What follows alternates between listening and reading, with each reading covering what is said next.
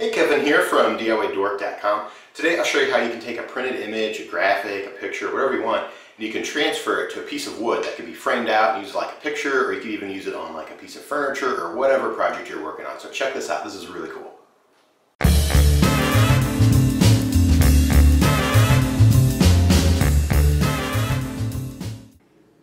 Alright, so I'll show you how to transfer printed images onto wood. And I'll show you 3 different methods so you can kind of pick and choose which way you want to go, because some are messier than others, some take a little longer, or they're a little more faded or whatever. So it just kind of depends on which way you want to go. Okay, also the type of wood you can use is pretty much unlimited. You could use nice, smooth, really light colored pine like this. You could use reclaimed wood that's a little bit rougher. You could even use like OSB wafer board or particle board or pallet wood, whatever you want.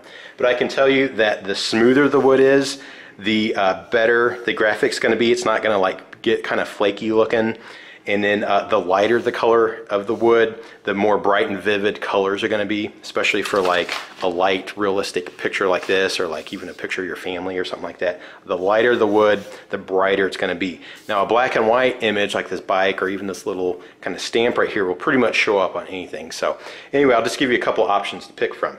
Now the reason I'm using these particular graphics is because I was recently contacted by a company called graphicstock.com, and they wanted to sponsor one of my videos by using a graphic off of their site onto one of my projects. But I thought I would go beyond just building a single project, and I would just show you a method that you could use in unlimited ways for any project you're building. So anyway, I promised them that I would show what their site looks like and the quick promotion that they're running, and then I will show you how to transfer these onto the wood 3 different ways. So I'll do that next. Alright, so I wanted to take you on a little tour of Graphic Stock so you can kind of figure out how to navigate the site. And down here at the bottom you can look through categories, or you can just do the search bar if you kind of know what to look for. So I typed in wood grain earlier, and one of the images I found was this, and I thought it was a really cool idea for like a tabletop or even a headboard. Maybe even a fence if you wanted to. But anyway, you could whitewash out some old boards and then find some vintage flower graphics that you could transfer to the wood and get a really cool look. And I imagine if this was like a tabletop, you'd have the shabby chic look on top, and then I'd probably put like some modern legs on the bottom and kind of have a hybrid. That'd be kind of an interesting look. And also these little graphics here were kind of interesting. And of course I have them in other colors, and then they blow them up here and separate them out. And I mean, just imagine some kind of an 80s theme using these 2 little graphics right here. That'd be kind of cool. Alright, so these bikes here I thought were really awesome, kind of like a little old Schwinn Stingray looking thing. And anyway, I've actually used these on a dresser already. I'll show you in a minute. It turned out pretty awesome. And of course the same thing, they have these in all kinds of different colors and things like that. And these glasses, kind of the same thing. You could transfer them to some type of project you're working on. Be kind of cool. And then these arrows I thought were really cool. The graphics just really popped to me, and something I couldn't draw myself, but you could download them here and use them. They have them black and white and some other colors and things like that. Alright, I thought these were really cool too. That sunburst is awesome. These fireworks exploding look really cool transferred to a piece of wood with the wood grain showing through it. Turn it into some type of a homemade sign. This could be the background. That'd be kind of awesome. And one more thing that popped out was these old logos and these stamps. I think these would look really cool transferred onto a piece of pallet wood to give it that old kind of like it come from a crate look or something like that. I think that'd be pretty awesome. So anyway, what their promotion is right now is you can sign up for a 7-day free trial, and you can download 140 of these graphics that you can use free and clear. You won't get in trouble for copyright or anything like that. And you can use them for personal reasons or even for commercial reasons. So you could, put the images on something that you're selling, or you could use them on your blog or for your business or whatever you want. And it's pretty awesome. They have 300,000 you can pick from, so there's a whole bunch to look through. And they actually have a pretty cool setup where if you want to do a year membership, it's $99 and it's unlimited. So you can download absolutely everything they have on the site for $99. And that's actually a pretty good deal, especially if you have a business like me. At the very end of this video, over here on the right side of the screen, you'll see 2 little TV screens. When I bought that single little TV screen image a year or 2 ago, I paid $15 for that off of a different site. So 6 or 7 of those images added together would already be $100. So for free, they're giving you 140, and then if you want to stick around and have unlimited access to absolutely everything on their site, it's only $99. So anyway, if you go to graphicstock.com/YouTube, or you click the annotation I'll add here at the bottom of the screen, or I'll also put a link in the description box below, you can come here and sign up for a 7 free-day trial and check them out. So anyway, I'll go ahead and show you how to transfer images like these to wood now. All right, so this first method is the iron-on transfer. So first thing I did was I set my iron to the absolute highest setting it would go to, and no steam. You want it to just be totally dry heat, okay? So then, just to make it easy, I'll do one of my little tiny logos here. You can see it's printed backwards, it says premium quality, but when we flip it over, it will be printed the correct way. So first thing I'm gonna do is just tape it down, just so it doesn't move on me, okay? And so we can create a hinge so we can check our work as we're going, okay? So you're gonna make sure that it folds up nice and easy like that, okay?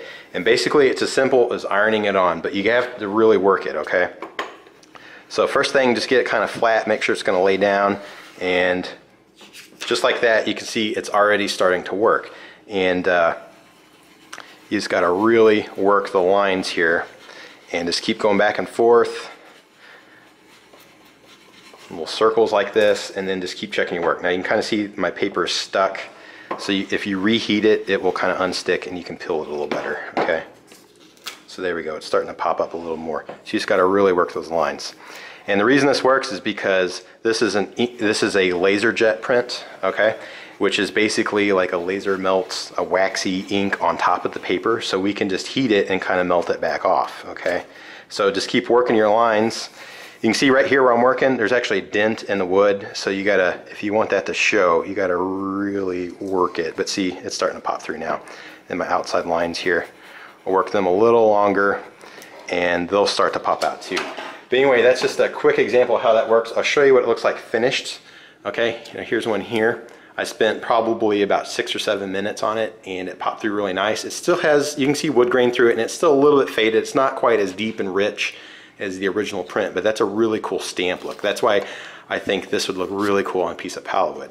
Okay, now you can also do it with color, and as you can see here, it's a print of berries and cherries, and it has that kind of patina look as well. Now this one I probably spent about 20 minutes on. It did take a while, but it did work, and you can still kind of see the wood grain lines popping through. So that's just a really cool look too. But you guys spend a lot more time, and it still has that kind of faded out look. So anyway, that's a really, really simple method. You use the laser prints, make sure they're backwards, and then just iron them on. Take your time to really work the lines. And it'll look like that at first, but once you start working the edges and all that, it'll get a really clean look. So now I'll move on to the next method. All right, so this next method is the address label transfer method, okay? So I'm just taking regular sheets of address labels, and you're just gonna peel the actual labels off, all right? And then you can just recycle them, get rid of them, because what you want is the waxy paper underneath. It just happens to fit into your home printer. So that's the cool method. Cool part about this method is that you can use it at home. You don't have to go to like a copy center to get nice LaserJet copies made. This color print here was 59 cents, and my black and white prints were like 11 cents each. But with this, you can do them at home. You don't have to pay that kind of price. Now the labels are a little pricey. I mean, I got 25 sheets in here, and it was like $8.50 or something like that. So I don't remember how that works out now, but it's a little cheaper than a full color print this way. But you can also use freezer paper, and it works the same way. And this is a huge roll. It's like the equivalent of 200 sheets of regular paper, okay? And it's very similar. It has just kind of a standard paper backing, and then the one side is kind of slick and shiny and waxy, very similar to the label paper. And this is a lot cheaper. This huge roll that, like I said, is the equivalent of like 200 sheets, was only like $6.50 or something like that. So it's a lot cheaper to go that method. But anyway, you're gonna run it through your home printer, your regular inkjet printer. The ink will just kind of sit on top of the waxy surface. It won't soak through like it normally does. And you end up with something like this, okay?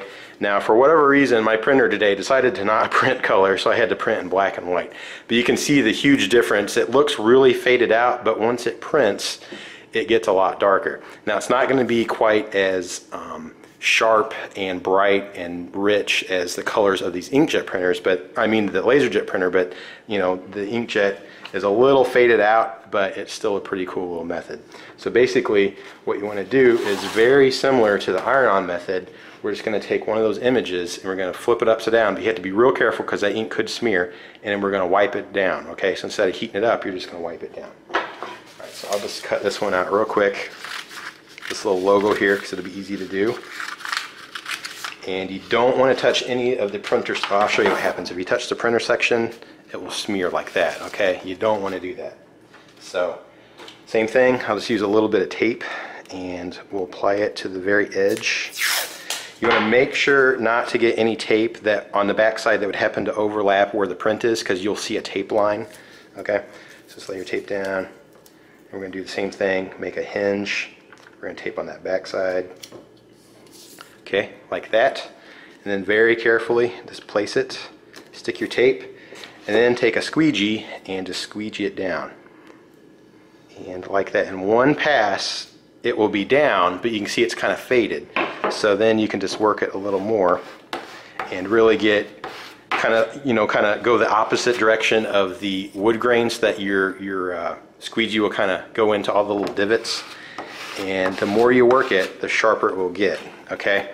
Now, like I said, it's not going to be as bright and vivid as a laser jet print, but that still looks like a nice stamp. And as you can see, it's a little more faded out than the iron-on method a while ago, but this is really quick. Okay, so you can do that at home and it's not too bad. So now I'll show you the next method, which gives you the brightest, vividest look, but it takes the longest and it's the messiest. Alright, so then this third method is kind of the goopy method, and it takes the longest and is a little messier, but you get the brightest, most vivid colors. The other thing is that it's actually a little easier to screw up, because when we rub it down later, it's easy to kind of start chipping away some of the color, so you got to be a little careful there. But you'll get really nice color this way. Now again, we're going to use a office supply style laser print here, so you get a really nice vivid color. Remember, it's it was an ink that was just sort of heated and melted on top of the paper, but it's not soaked in, so that we should be able to pull it off, okay? And then the thing about this method is we're basically going to glue it down with Mod Podge, so it'll get messy, but you want to get rid of as much paper as you can, because there's kind of going to be like a ghost outline around it, okay, that we'll have to take care of with some clear coat later. So when you cut it out, I recommend cutting as close as you can to your image, getting rid of as much excess so there's not too much for later when we have to clean it up. Alright, so I'll get real close to the edge here, and then putting it down is pretty easy, but then you have to wait overnight to let it dry, so it's nice and hard, because if you only let it sit for a couple hours, it's easy to just pull all the print off accidentally. So alright, so there we go. Now, if you wanted to be even more particular, you could cut even more off, but I think this would be okay for now. Alright, so basically you're just going to Mod Podge the surface that you're going to put the print. Alright, now I've tried this with heavy coats and with light coats, and it seems like a medium heavy-ish coat seems to work pretty nicely. If you go too light, the print could peel off later. If you go too heavy, it takes a while to dry and it could kind of bubble up. So you kind of see here that I'm going kind of thick, and try to get rid of the lines if you can, so that you don't have little spots here, because once this dries, those lines are going to stay there. Okay, now I've also found it kind of helps to add some to your print as well, so I'm going to go ahead and cover my print.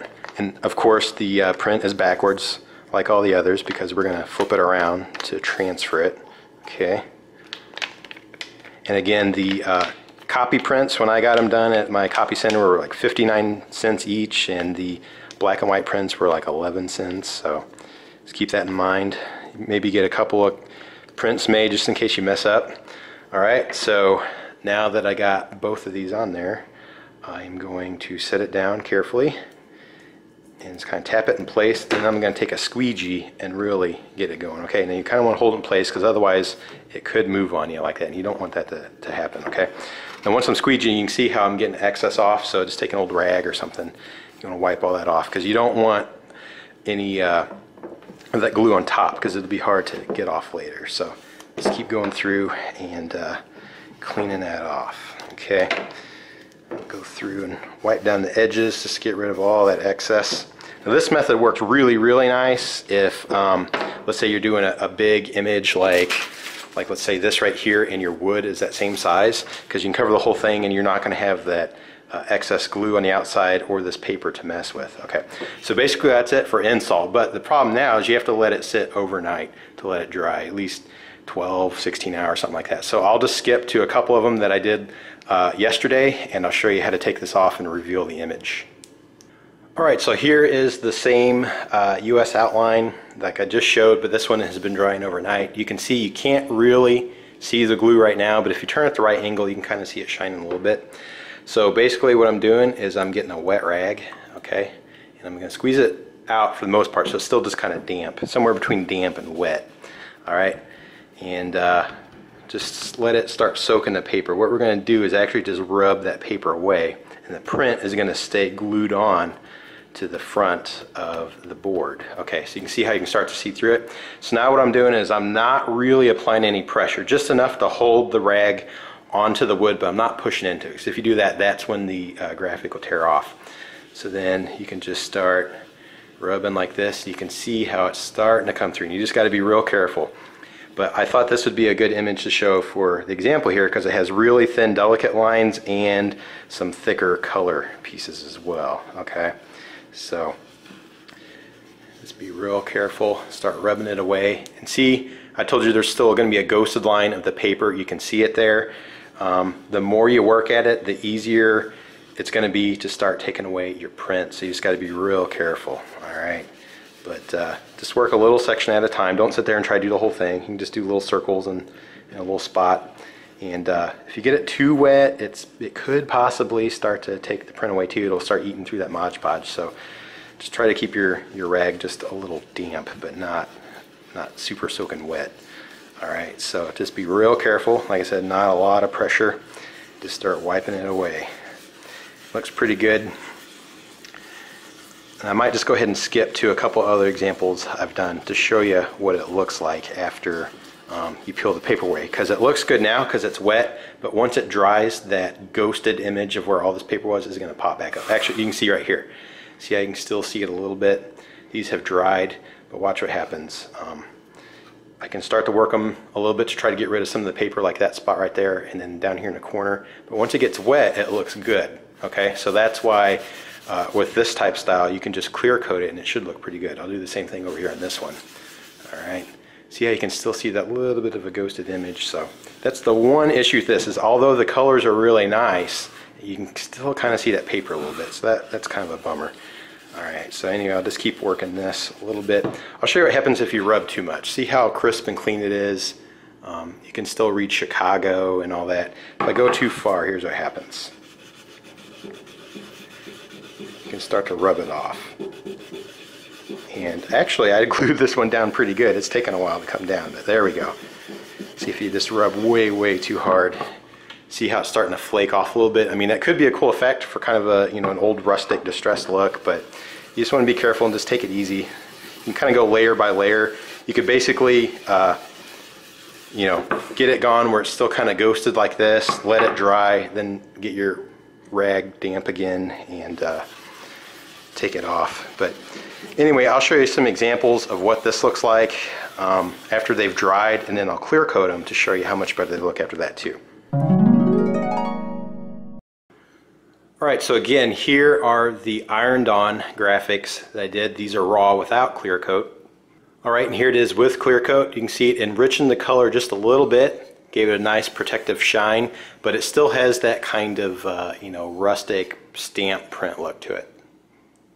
Okay, here is a print made with the address labels that's raw without clear coat. Alright, and here it is after a quick spray clear. You can see it enriching the color just a little bit, but it still has that faded old stamp look.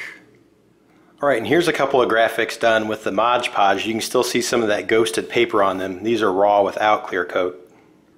Alright, and here they are after a quick spray clear. You can see how rich that color is. It looks really nice. All that ghosting paper pretty much went away unless you look really close. The main issue with this is at the right angle, you can see all the Mod Podge. See all the lines there? That's not cool. So although I spray cleared it, I guess the one thing you could do is after it dries and it has that ghosted paper look, you could Mod Podge over the whole thing again to act as a clear coat. And maybe that would get rid of spots like this where there is no Mod Podge underneath, and then spray clear over that as well. But this gets a really crisp, clean, bright color, but then there's still that little bit of trade-off. Alright, so if you remember earlier, I told you that I did a dresser and put some of these graphics on there. So here's what it looked like when I first started. It looked okay from the front, but the sides were really beat up and it needed some work. So here's what I did to it. Alright, so I painted the body white. Looked really nice with some deep teal lower drawers, and then the legs and the top drawer I did just natural wood.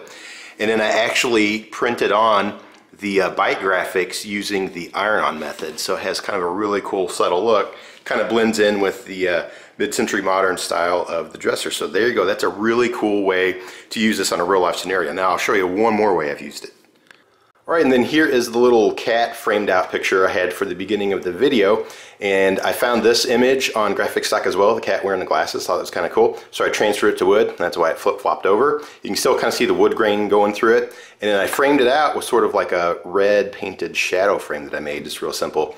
So I thought it'd be kind of a cool way to frame out something like this that was mounted to wood. Now I used the goopy Mod Podge method on this to glue it down, and of course I had all that paper on there, so I rubbed it with a rag. Then I used my fingers to get most of it off. You can see I accidentally left a little bit right there. I should have rubbed that off. And then it just slightly toward the very top edge. But anyway, that's kind of a realistic expectation of what you can get out of this. It's going to darken up because of the wood color. It's not a white background, but it's still a really nice sharp image, and then you could frame it out with something like this and look pretty cool. So there you go. That's a couple of different ways I've used it in real life examples.